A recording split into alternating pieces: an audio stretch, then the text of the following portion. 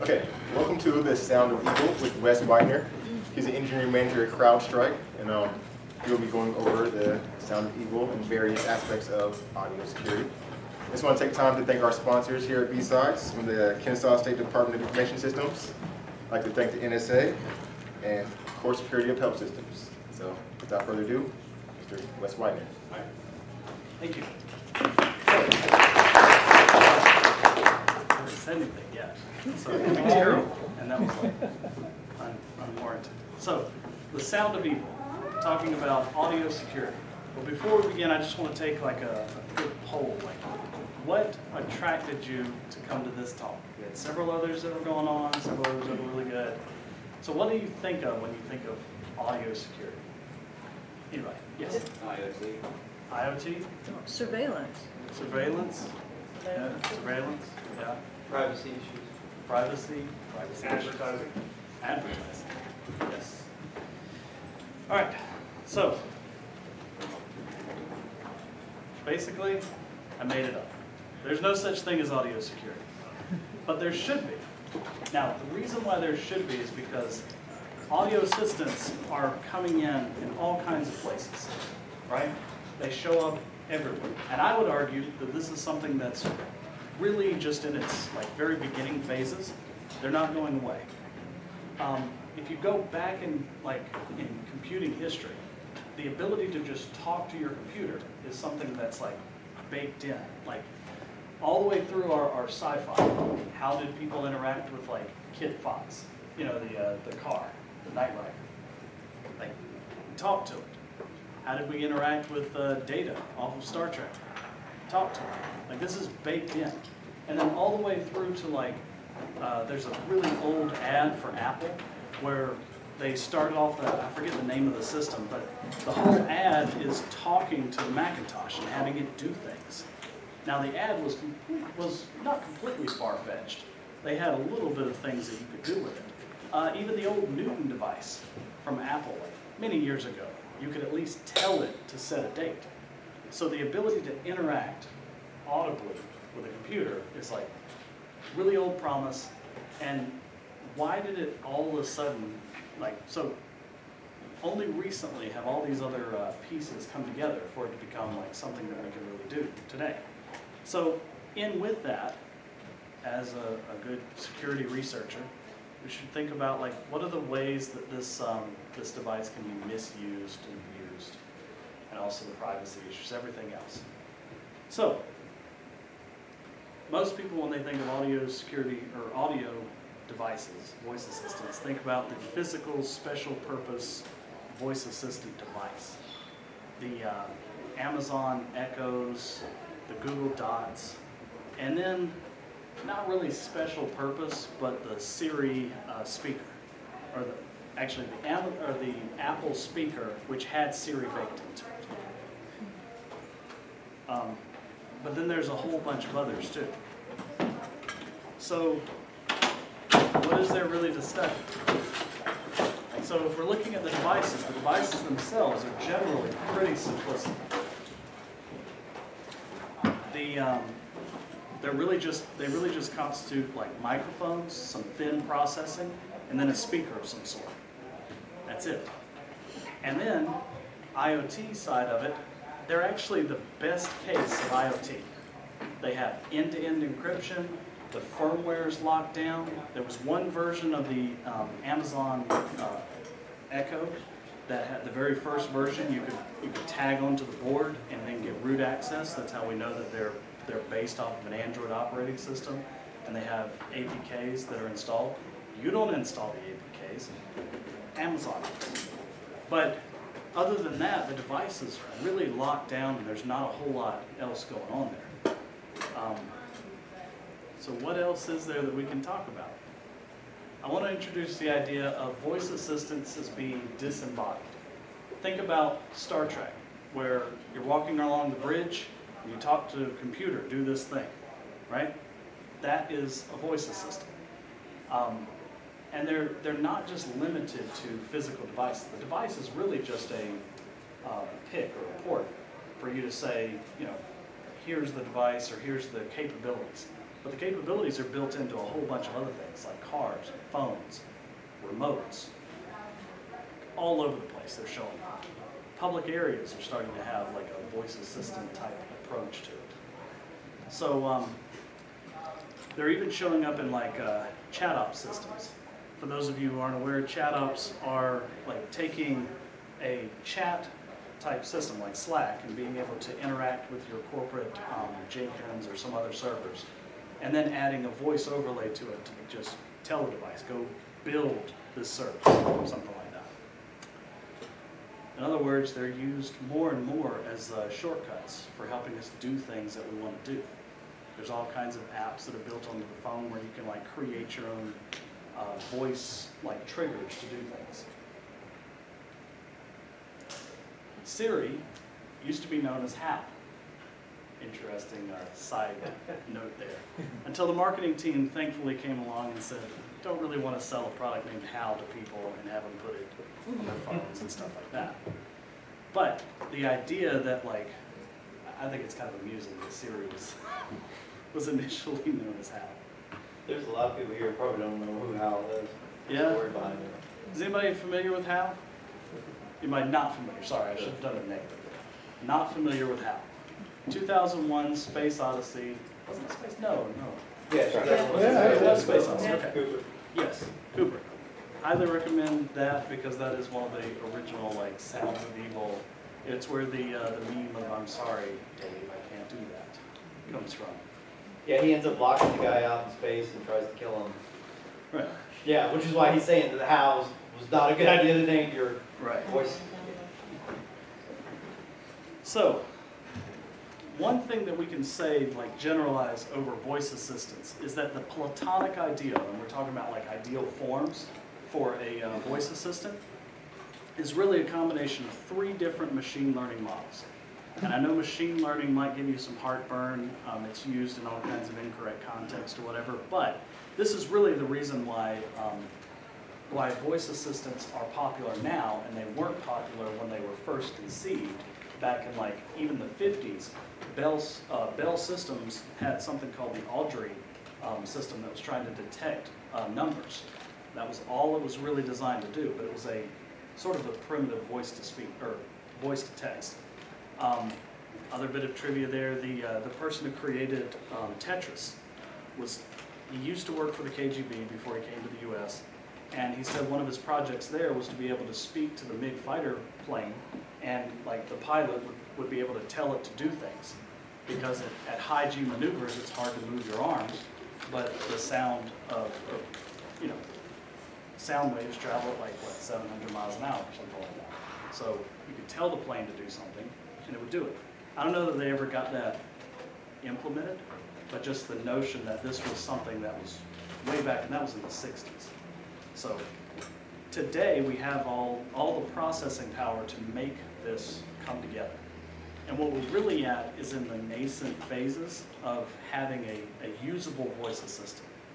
It's not, there's still some huge gaps, but it's still at least useful to where my kids can ask it, to look up facts and stuff like that. So anyway, 3 different machine learning systems: voice to text, the natural language processing part of it, and then the text to speech.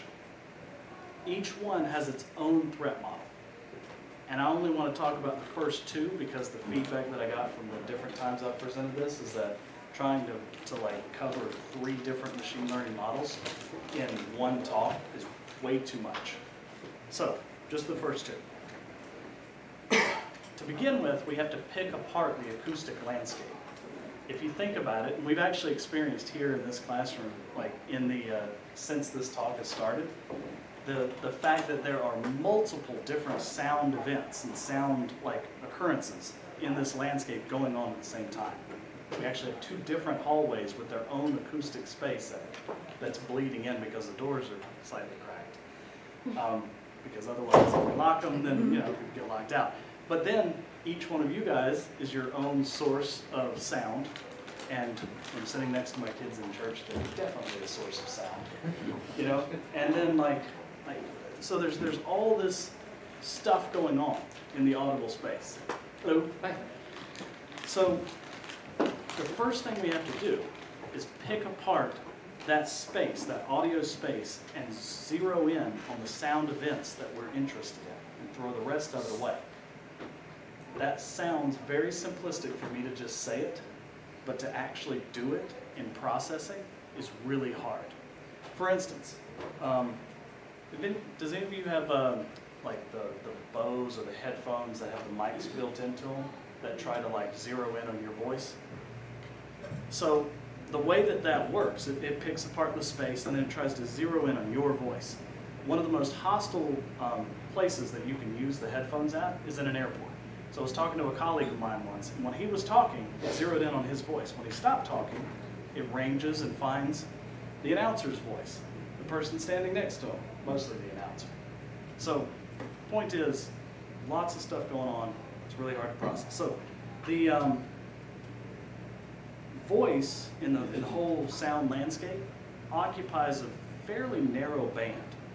The male voice, 100 to 900 hertz. Female voice is like an octave higher or so, 350 to 3 kilohertz. The human ear has a really wide range. Oh, bit of trivia while I was researching this. For the male voice, it's typically around 100 hertz. James Earl White, he had 50 hertz as his natural voice range. Yeah, the lower your range of voice, that's the radio voice. You know? The human ear, 125 to 12 kilohertz. So, quiz time. Who cares the most about the range of voice frequencies and all that? What industry? What device manufacturers? Any guesses? Speakers. Call centers. Call centers, speakers, or somebody else. Hearing aids. Hearing aid, definitely hearing aids. And phones. In fact, phone manufacturers, cell phone manufacturers in particular, have some of the best white papers on this. They try to really narrow in on voice. Does anybody know why? Any guesses? Save bandwidth, exactly. Yes. Now, you're tempted, as someone who's operating like in this space, to cut out everything above 3 kilohertz because the average female voice can't, you know, it goes up to 3 kilohertz. Maybe you'll cap it out at 4 kilohertz or something like that. But the nature of sound waves is that it presses up against the higher frequencies. So it's, if you don't include the higher frequencies, then you lose things like consonants, and it's harder to understand people. So we need to capture, like, generally the entire range of human hearing, maybe a little bit higher too, which comes into play a little bit later. Our brains are wired, though, because the audio landscape is something that we naturally like process, and we've been doing it for forever. We fill in, we have these little tricks. We fill in spaces of frequency range that we don't actually hear. Oh, and the last part of that is pulling apart sound events is inherently lossy. That means that when we have the acoustic space, how many of y'all have seen a waterfall diagram of sound? Or anything like that?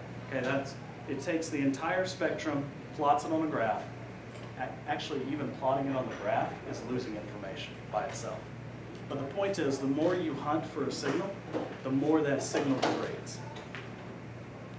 So, going back to the trick of the brain, this is the Alexa dog burp commercial, which was one of the first commercials where Alexa was not actually triggered, because there was like this whole rash of, you know, Alexa commercials or news reports triggering Alexas. There was this funny case of a news story about a kid that was able to buy things on their parents' Alexa, and the story actually contained Alexa buy this, and then the news report actually triggered like all the people listening to its Alexas. So there's this like infinite loop of Alexas buying things and people reporting about it. So Apple came up with a solution.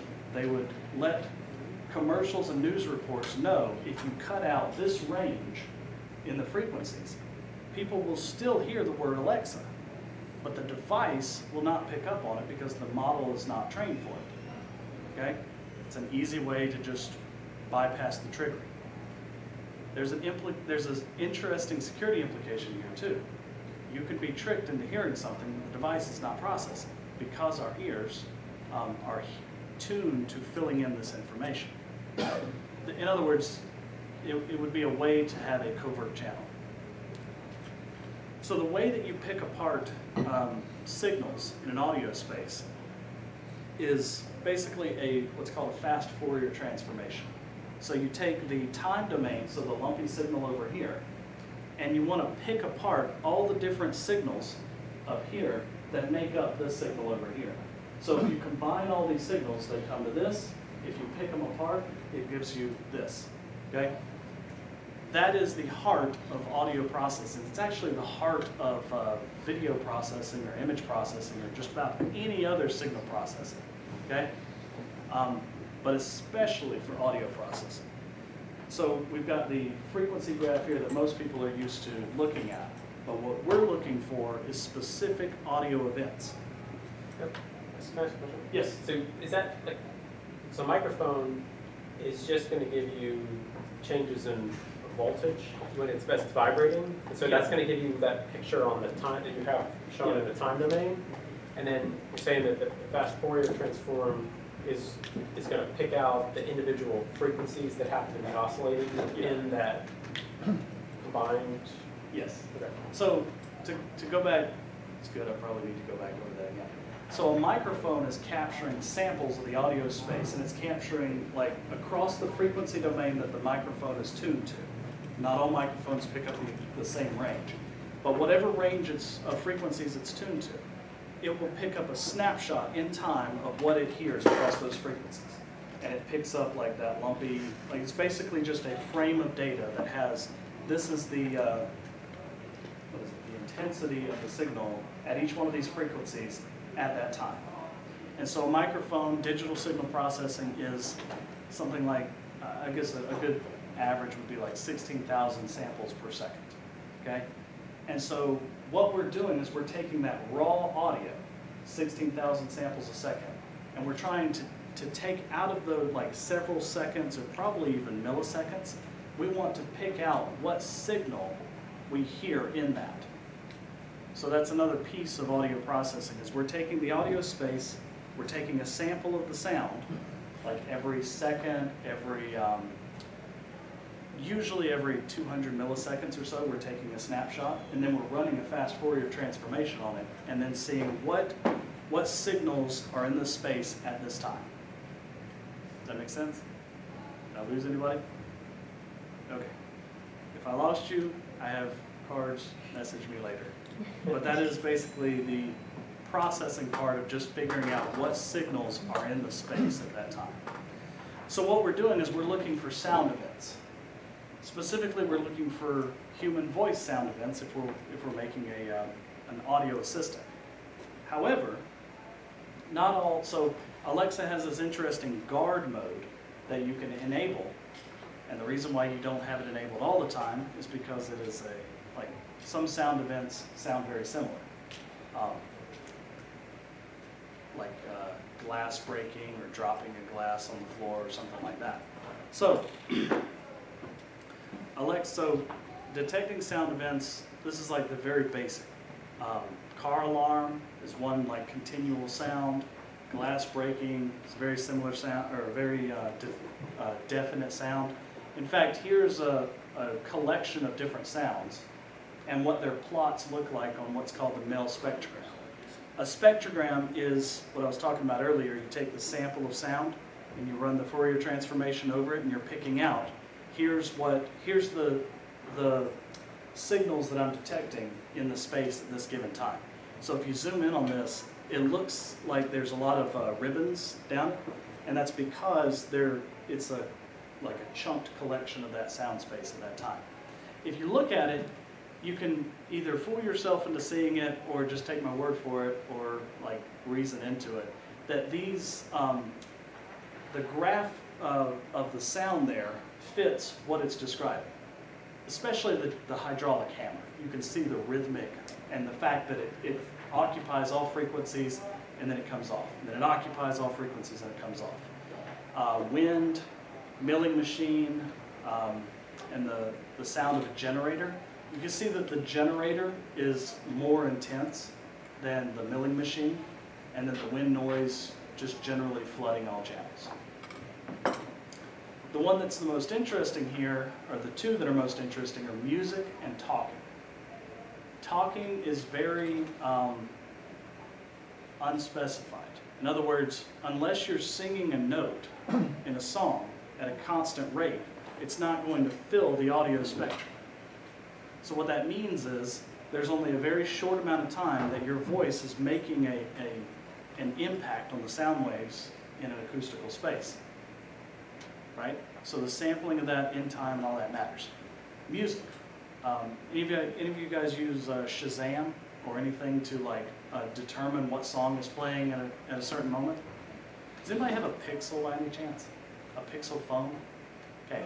The Pixel phone actually has this built into it. You can download like a chunk of it's actually 500 megs of audio fingerprints. And it's not for every song in the world, it's for the top 10,000 songs. And so what these fingerprints are doing is they're taking the audio space here for this music, and they're determining if you have this frequency and then 200 milliseconds later you have this frequency, and then it's a constellation. That is effectively fingerprinting a song. And it takes about 350 milliseconds of audio data to figure out what song is playing. Not a whole lot. And that comes into play later. So another thing before I keep on going is that the Alexa Guard doesn't work on every device. It doesn't work on every device because the more triggers you add to the device, the more it has to actually do classification, which is machine learning operation. And the more processing power it has to have. So the Amazon Echoes can't do this. I also have in there gunshots because one interesting feature or interesting aspect of like audio detection or whatever is to you can triangulate where something comes from or where a sound is coming from. So voice to text is all about what's called phonemes. Phonemes are pieces of speech. Okay? Does anybody remember learning how to read phonetically? Like these two letters make this phonetic sound, like ooh or ooh, e or a or whatever else. These are the things that we hear. And so phonetics was a style of teaching that was about taking what we hear and transcribing it back to the written language. Okay? Same thing needs to be done here for voice to text. So what we hear in the audio space are these vowels and consonants, these combinations. And one interesting thing about this is that phonemes change over time. They change by region. Did anybody have Grand Central Station before it was Google Voice? Yeah. Did you actually have Grand Central Station? That's awesome. That's like the first person I've ever run into that had Grand Central Station. Basically, Google started this project, or no, Grand Central Station started the project, and it was like you can replace your voicemail with this really cool new technology that will just capture it and store it. And what they were doing was they were trying to build up their voice to text across a broad number of people in different regions. And it turns out that your like how you say words impacts how machine learning models are made to a really great degree. So Google started their basically started their Google Dot project or their voice assistant project like over a decade ago, because that's why they bought Grand Central Station, is to help build up this stuff. I had a particularly southern friend of mine that would always call and leave voicemails, and it would always have some hilarious stuff wrong with it. Did anybody have Dragon Naturally Speaking, like the app? Yeah? You remember how long you had to read to it before the model was correct? You had to read to it for like an hour or more before the model would get built. But the thing was, it was built to your voice, no one else's. It was a model trained to you. The trick with modern voice assistants is that they're trained across a lot of voices. Not all, but a lot. Yeah? I remember taking a class on the history of the English language and learning about differences in regional access, not just in the United States, but internationally. And a lot of it has to do with the height on your palate, Yep. where you make the sound, whether it's an I or an E sound. If you, they would start out more or less the same place, but as groups diverge, it was really just about the vowel sounds and how, and the length of the consonants that really determined how strong an accent was and made them different. But the problem I see when if you're trying to recognize a word, if you're a machine, is consistently, you know, a sound would be like a long A or a short A or an I or instead of an E, but within that region, but in another region there may be a word that is the same word. Yes. That has the opposite sound or has Right. so They pronounce it totally different in different regions. So, does anybody have a guess how that's handled by the model? I can see how it would be handled if the computer knew you or knew where you Right. were from.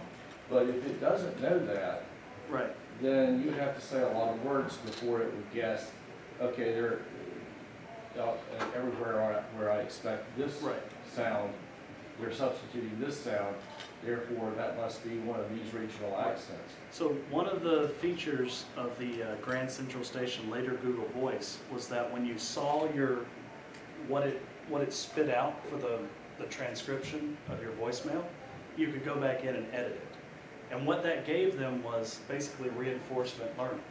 So they can, and it was free labor, reinforcement learning across thousands and thousands of people. And what they also got was regional information based off of the metadata of the call, right? So those two pieces together were able to say, somebody calling me from New York, for instance, there's a certain set of models that probably apply to that person. And so what you do is you layer the different models when somebody's speaking. You layer the different models and say, first you need to do like regional detection, you're right, and then you need to do like, and there's certain markers, like my Canadian friends and the boots and stuff like that.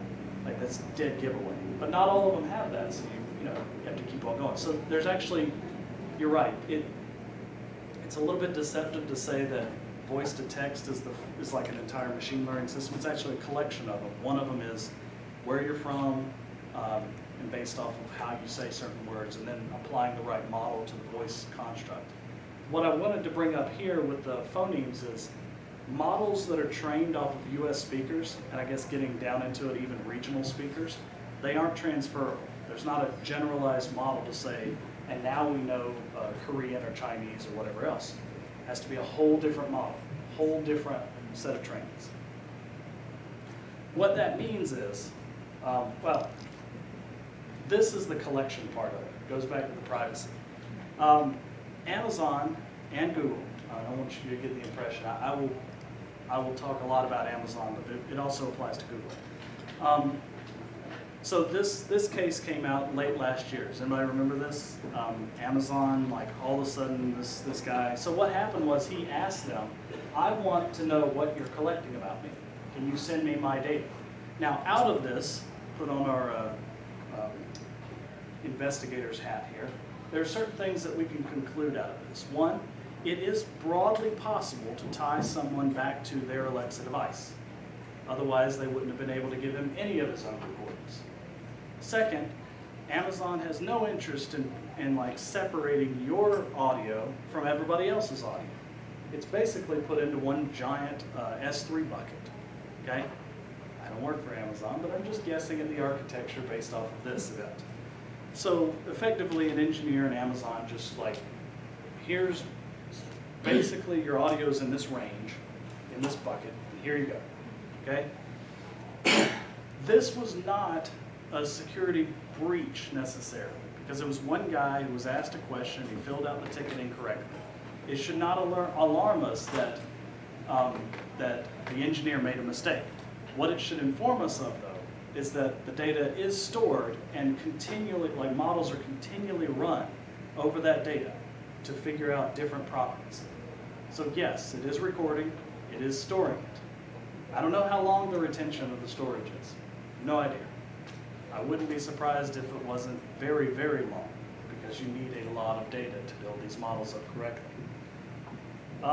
And also there was a related case, I don't have a picture of this one too, the news article, but Amazon employees recently, like in their internal chat, talking about like different things that they've heard from customers. Well, if they have access to the buckets of all the information, then of course they have access to the individual information too.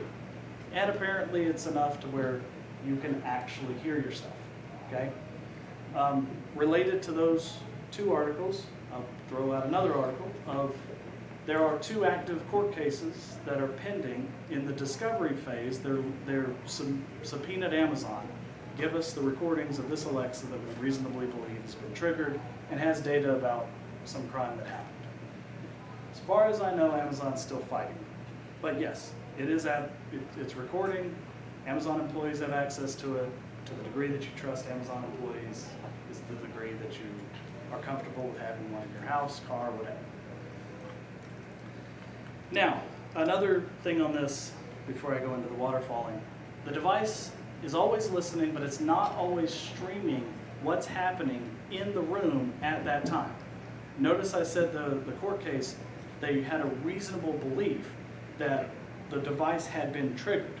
The device doesn't start recording and like chunking that information until it's been triggered, until the wake word has been set. Going back to the sound events. So the guard duty, that's pushing down a lot more triggers basically to the device. If you hear this instance, then it's a trigger. So those events become triggers. The trigger for almost every device now is the wake word. Okay Google, Hey Siri, Alexa, all that. Those are the triggers. The reason is because the device can't be doing that much processing. It's a small device. The heart of it is not that smart of a device.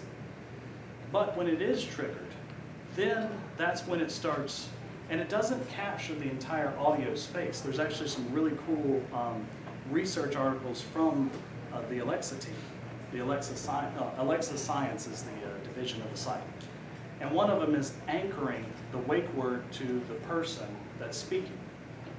Does anybody have an Alexa in their house? I usually ask this in the very beginning. Anybody? I have lots of Alexas. And I give this talk. So. Also because I love the promise of audio security. But basically, in our house, when we go to play music, one of my kids will say, they'll trigger the device, Alexa, and they're still thinking about what they want it to do or like play, and another kid will just swoop right in there. Play this, play another song, okay? The point is, well, we'll get to it a little bit more in a second, but the device doesn't know who's speaking. It has no concept of that. We'll flesh that out a little bit more in a second, but all it's listening for is the wake word, and then it sends the rest of it, or it tries to pick out whose speaker is speaking, take that, send the fast Fourier transformations, which is actually a very small amount of data, but it's still enough data that you can reconstruct voice up to Amazon systems. So, how can we protect the device from listening to us all the time? So, I propose that we should think about, so there's the network concept of a firewall that protects the ports from coming in. I propose for audio security we have a concept of a waterfall. Waterfalls flood out sound behind us, and they actually make your device work better too. Noise helps us isolate sounds. If you have a headset, noise canceling headset, I did this recently. I installed an AC unit right behind me, and so it's like flooding the space behind me. And after listening to all of this and all the research, my wife was like, I bet it's going to make your headset better too on conference calls. She was right, because it floods out all the noises past that, like the street and kids and everything else. Another note here, silence and noise, as far as digital processing, is roughly the same. What we experience as silence is really lowered intensity of the audio space. So all those combined, we can do something like put a parasite onto a digital assistant device. And what that looks like is this funny little hat here. 3D printed, what it's got inside of it is a Raspberry Pi A. This is part of the Project Alias. If you guys are interested in that, it's all the plans for it, the software, everything's open source. What it does is you teach it your own wake word, so you can rename your device, and it's listening for your wake word while flooding the device under it with sound. And then, once you trigger it with your wake word, it stops flooding the device under it with sound, plays the wake word for the device, and then you can interact with it as normal. Most people aren't going to spend the time or whatever to build this, so I'm not advocating this as like a generalized solution. Mostly it was a fun hobby and an excuse that I gave my wife to spend a lot of time tinkering with stuff. So, but I bring it up because flooding out devices with audio and sound, like you remember the old spy movies of sitting in the bathtub and running the water and stuff.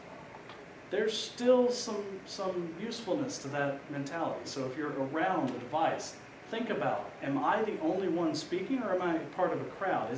How easy or hard would it be for that device over there to pick up my voice? Stuff like that. So, this brings me back to the speaker identification. The most that a device can do is detect that there are multiple people speaking in a space. What it can also do is perform like very simple calculations on the frequency range of the voices that are speaking to say, is this voice high and squeaky, like my kid's friends? Probably a child, okay? Or is it higher, or is it lower than 350 hertz? Probably a man's voice. Otherwise, if it's higher than like 900 hertz, maybe a woman's voice, somewhere around in there. And these are probabilistic calculations, right? The amount of human data, the reason I spent so much time on the frequency range is the amount of data that's in a voice is not enough to give you like confidence, cryptographic certainty, not anywhere close, between this person's voice and another person's voice. Even if you trained a model using Dragon, even that sort of a model that's trained your voice is not enough for somebody for the model to say this is absolutely this person. Basically, the collision, the degree of collisions there is very probable.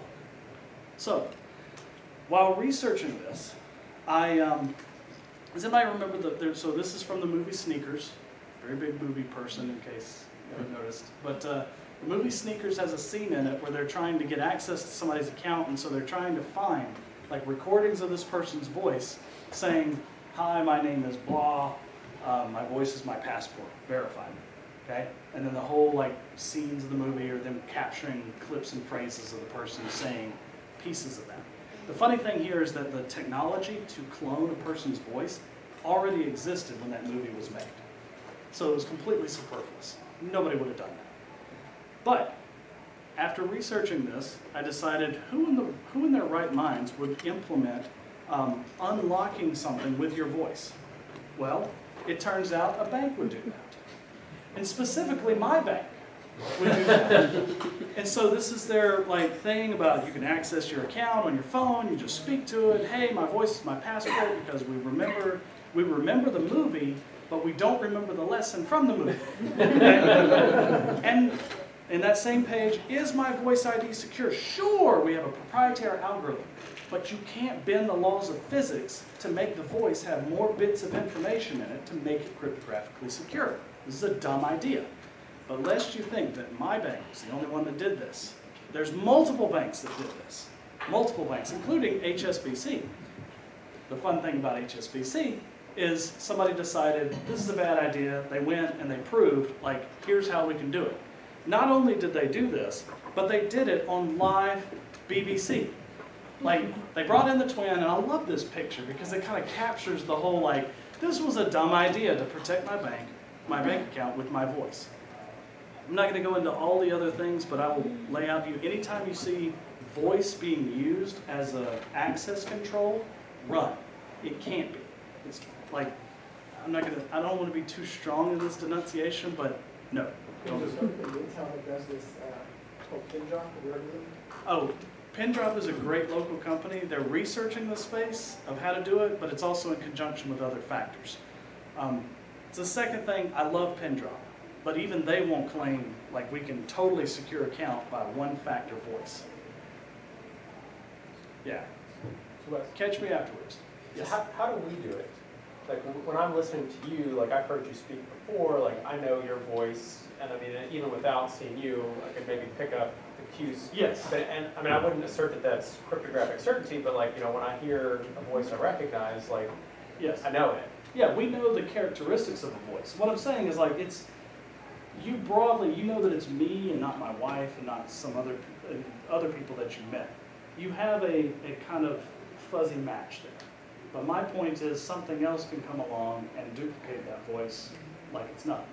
There's a whole other section of this talk about duplicating voice. That's where the cryptographic certainty stuff comes in. Okay. Like, you know that, you think you know that it's me, but in the other part of the talk, cloning voices, you don't really know that it's me, right? And so, moving on, there's a lot to go into here, and we only have like 4 minutes left. So, what I found out also recently is that a pixel allows for you to voice unlock your phone. Another bad security design, but at least Google decides, do what? They removed that on Google. You're blowing it. Shut up. So, never mind. So they have this feature, like you can unlock a phone, at least when you go to turn it on. I'm just going to keep on going with. So they at least tell you this makes your device a lot less secure. And yes, last month they completely removed the feature because it's completely insecure. It's funny because like these large companies are putting out voice security and then walking it back.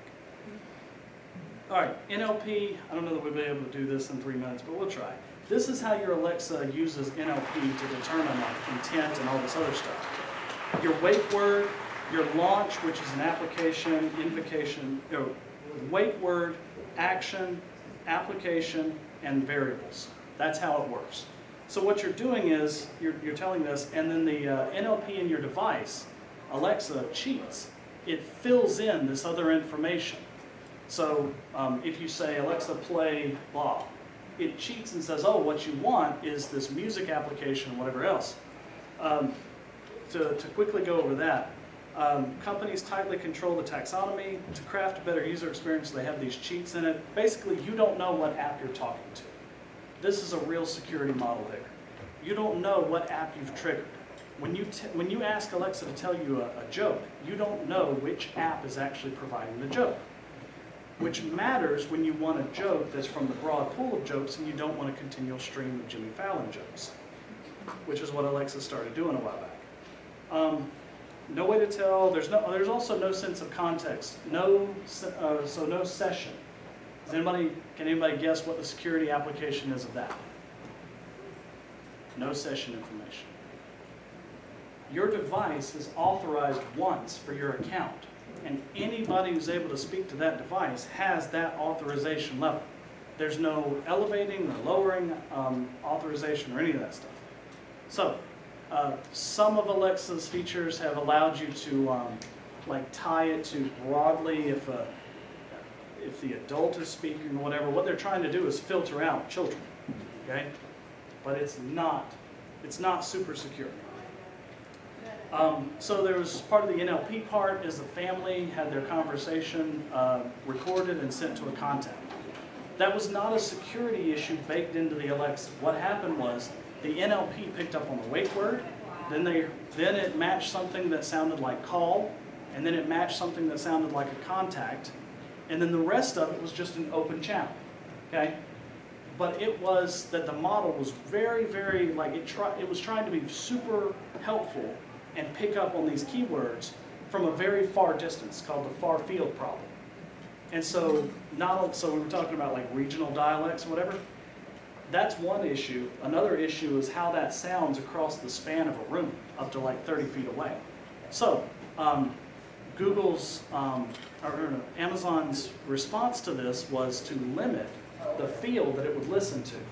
So the effect of that is now I have to yell at the Alexa in my car, rather than being able to just talk to it and it deals with all the data. So, to sum up, and there's tons to say about all of these pieces. An hour is really not enough to do it justice, so if you want to catch me later, feel free. I've got business cards, everything else, if you want to tweet, whatever later. 3 areas I want you to consider. Voice identity and authorization is not something that audio assistants do, or I would argue can do by the physics of how much voice or how much data can be presented in voice. The apps that are on the Alexa they don't have a way to identify themselves to you, so you don't know what app is responding to you. It's very easy. There's research papers on injecting malicious apps into the skill store, although Amazon is they say they're very diligent about policing that. Conveying sensitive information, we never even got to that part, but it's across a medium that we are designed to like hear and process. And then the last one, privilege separation, when it comes to basically you have one session token for the device, and it is a forever session token. So with that, thank you guys for coming. I've been asking questions all along, but is there any other questions that we didn't get to real quick? I don't want to be too unkind to the next speaker. Yes? So for authentication, I've seen another company do this where they would give you a string of numbers and say repeat these numbers instead of saying like a phrase that you could kind of piece out and record.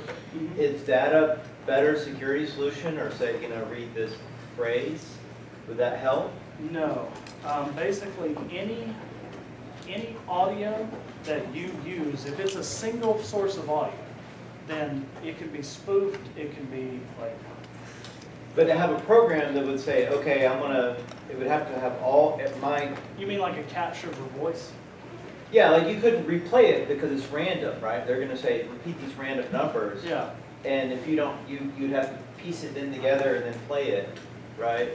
Not really, because the second half of this talk was all about voice cloning, and so nutshell there is I can clone your voice in like 10 minutes or so of sample data, and then I could play whatever I wanted from that. Oh, so you could just you could make it up. Right. I could. Okay. Yes. Of all the things you listed that need to happen, I feel like the session token thing is more of an achievable future. Is there anything happening in any of these spaces where they're trying to make that happen? I don't know the research. They are. That's one area of intense research. Yes. You say you can clone someone's voice. Could you, with that, create a convincing sound clip to make it sound like someone said something that they did not? Yes, absolutely. Deepfakes are absolutely possible. Yes. All right. Thank you guys, and hope you have a great rest of your day.